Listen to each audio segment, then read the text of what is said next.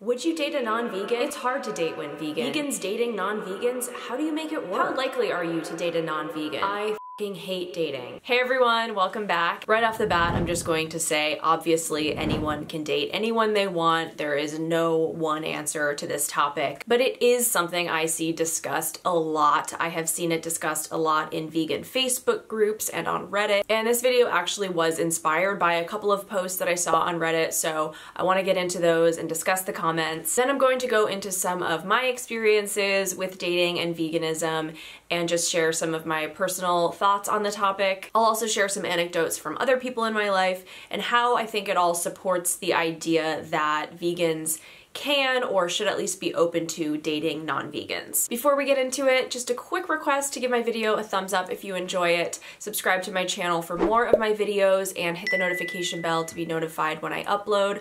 All of these things are super quick and easy to do, and they help my channel out a lot. I actually don't really ever go on the vegan subreddit, but this post actually popped up on my home feed and it caught my attention. And it was called Advice for a Breakup with a Non-Vegan Boyfriend. So this person writing had broken up with her boyfriend of 2 years. She was vegan coming into the relationship, he wasn't. She realized over time that she needed her partner to be vegan with her. She said, "I don't want to live in a house of death or raise children who have a father who doesn't believe the same." He agreed to give it a try. He even started cooking and eating vegan food more. Then he told her that he couldn't do it and he was lying to himself to keep her. She said that was a deal breaker and broke up with him because what's the point of dating if there is no future? So many tears because the love is still there.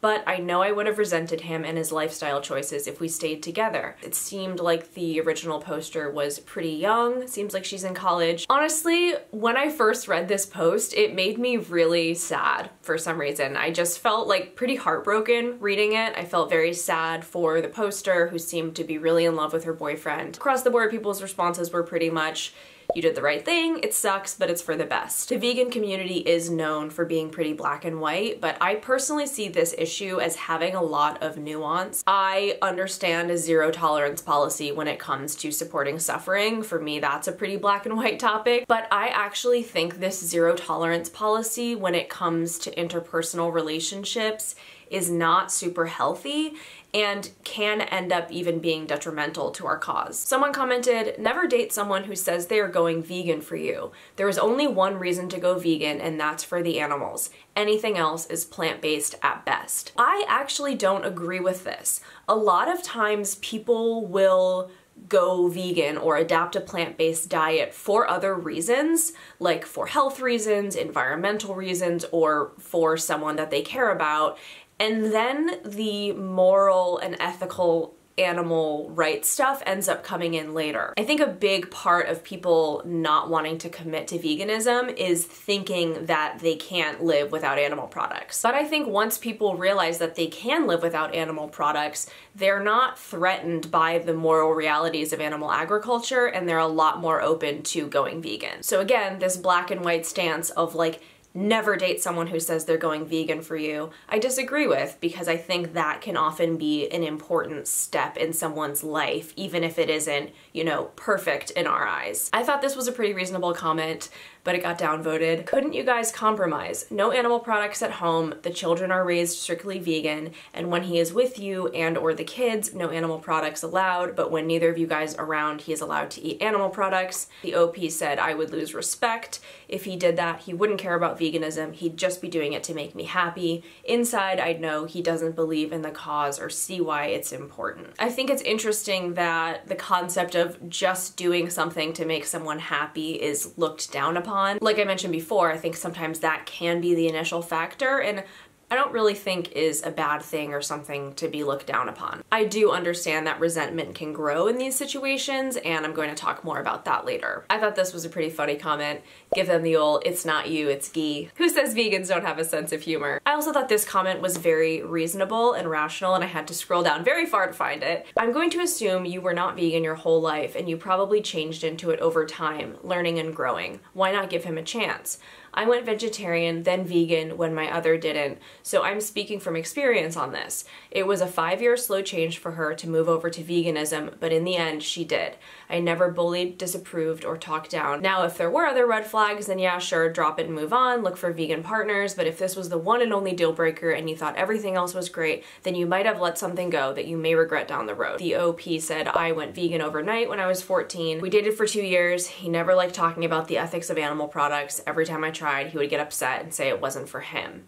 I genuinely don't think he'd ever understand. He was never passionate about the things that mattered, more so just followed my flow. In this situation, it sounded like they were both pretty young, and relationships in our early 20s oftentimes don't work out, oftentimes aren't supposed to work out. You know, our brains aren't fully formed in our early 20s. We are very much still figuring out who we are. And it just kind of sounded like the OP got a sense that this wasn't her person, and I'm sure that the vegan aspect of it was a huge part, but I would guess maybe her partner's lack of openness or his lack of passion about the things that matter to her was the bigger issue. In another Reddit post, someone posed the hypothetical question, would you be open to dating non-vegans? The comments were similarly pretty black and white. Someone said, not wanting to be close to someone who pays for murdering animals is entirely reasonable. Carnists are repulsive. And then in response to, do you only date other vegans? They said, I would if my dating life existed.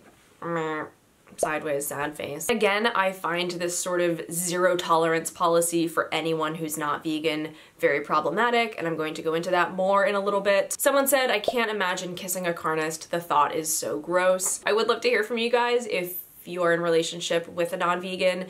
How does that work? Is there like a protocol, like, hey, I won't kiss you after you've eaten meat, or you have to like clean your mouth this much, or how does that work, I guess? Someone else said, it's not unreasonable to only date ethical people. That's basically the same question. If someone is a racist, I wouldn't date them. If they hated women, I wouldn't date them. If they took part in dogfighting, I wouldn't date them. So it makes sense to apply the same principles to all animal abuse for those who don't like animal abuse. There has been a lot of controversy with vegans, especially some very influential vegans, comparing animal suffering to various human rights injustices throughout history. I think the problem with that, there's a few problems. I think one of the problems with that is that a lot of the injustices that vegans compare animal suffering to are things that we are decades, if not centuries, removed from.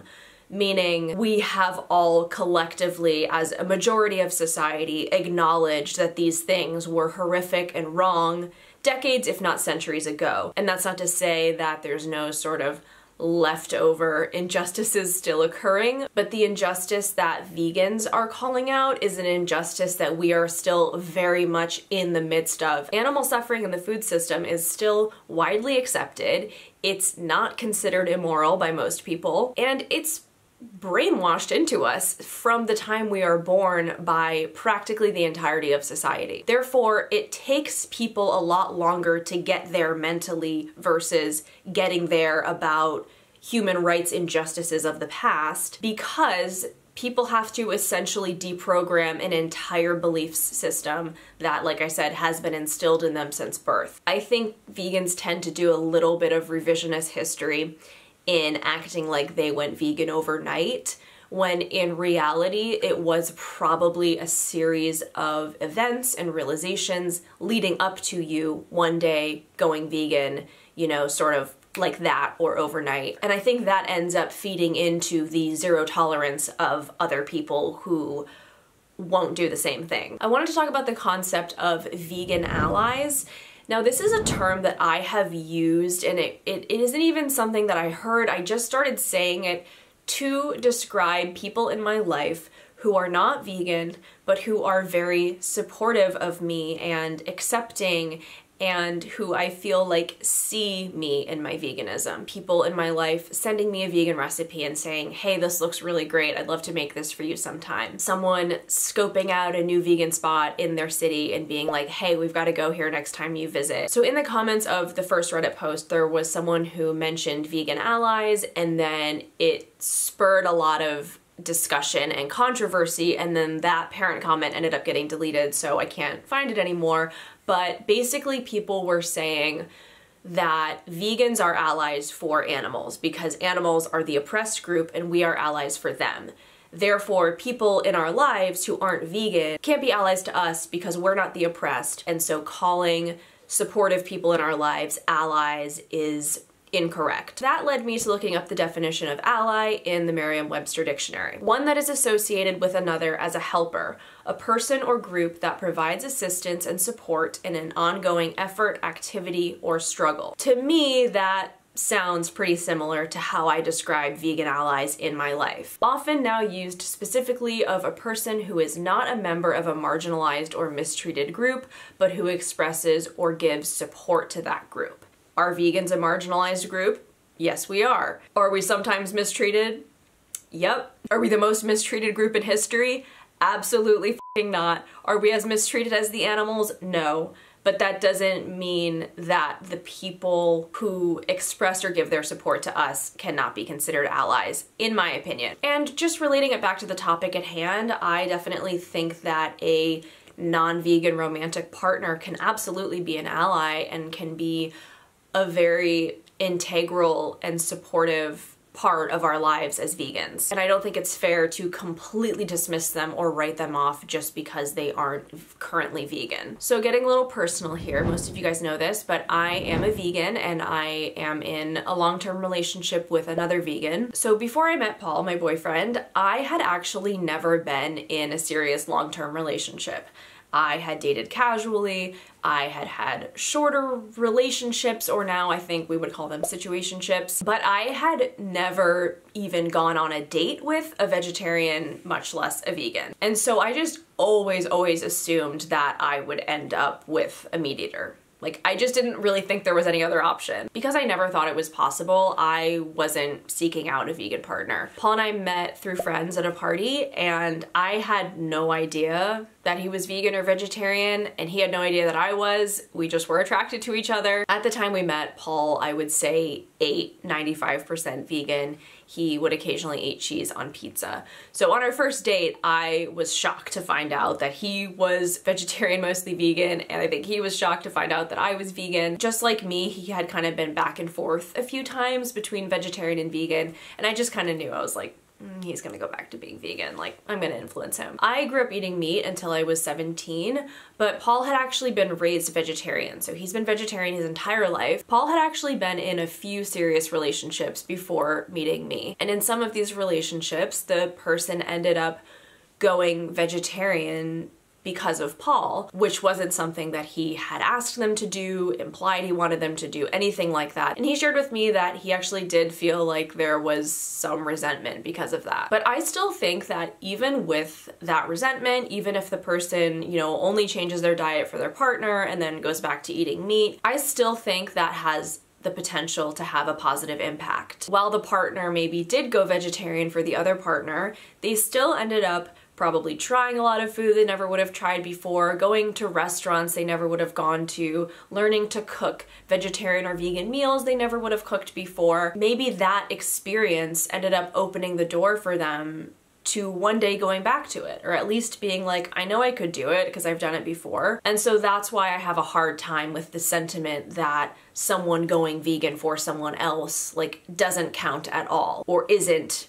progress in any type of way. If I were giving advice to single vegan friends, if I were online dating, I would make the fact that I'm vegan a prominent part of my profile. Not in a way of like scaring people away or like, if you're not vegan, like f off or something like that, but just being like, this is who I am and being proud of it. Kind of leading with that, you're automatically going to be weeding out people who are put off by or totally closed-minded about veganism. And then I think things like getting involved in your local community in whatever way you can, volunteering at, sanctuaries or in some other type of activism, going to local events, going to festivals. I feel like going to vegan festivals would be such a good way to meet someone, if not totally vegan, then someone very open-minded to veganism. I have heard that it's harder for straight women to meet a straight vegan male than for the opposite.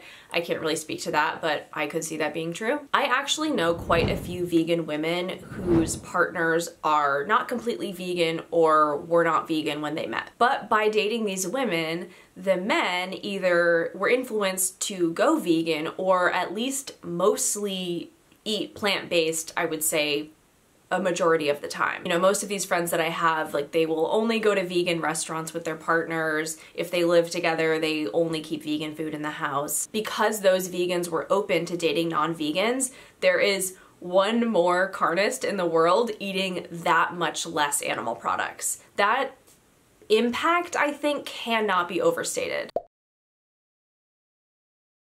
And so to really drive the point home, let's talk about why I am in favor of vegans dating non-vegans. So I talked about the island metaphor in my unpopular vegan opinions video, which is basically that I see veganism as this island, and it's pretty small, and we're in the middle of the ocean, and we can't really see many other islands from where we are, and we should be, as vegans, focused on building our island out, making it stronger, making it more powerful, making it easier to get to, and that includes encouraging people to join us on our island. And I think a really powerful way of doing that is exposure.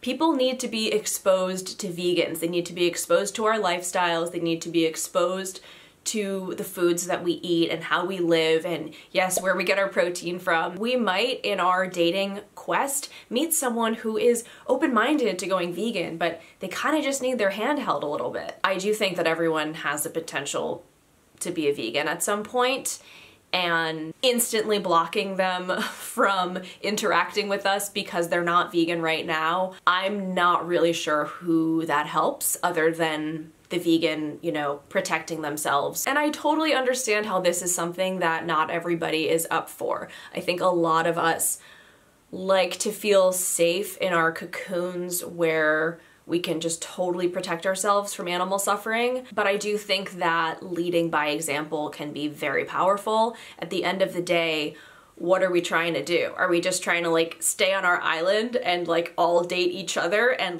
while having a positive impact on the animals, kind of having a minimal impact on all of the non-vegans in the world who are actually the people who are going to end up making a difference once they eventually go vegan? There's this attitude of kind of I'm a pure vegan, I only interact with other vegans.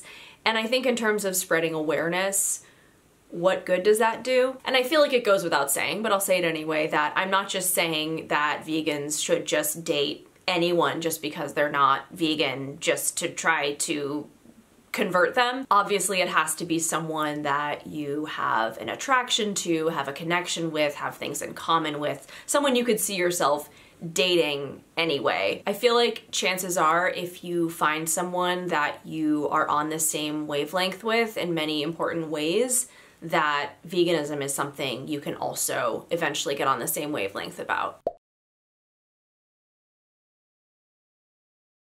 So those are all my thoughts on the topic. I would love to hear from you guys. If you are vegan and in a relationship, is your partner also vegan? If you are single, do you only date vegans? Would you date someone who's not vegan but who is open to or curious about it? Let me know your thoughts. Thanks for watching this video. Give it a thumbs up if you enjoyed it. Subscribe for more of my videos, and I will see you again soon. Bye!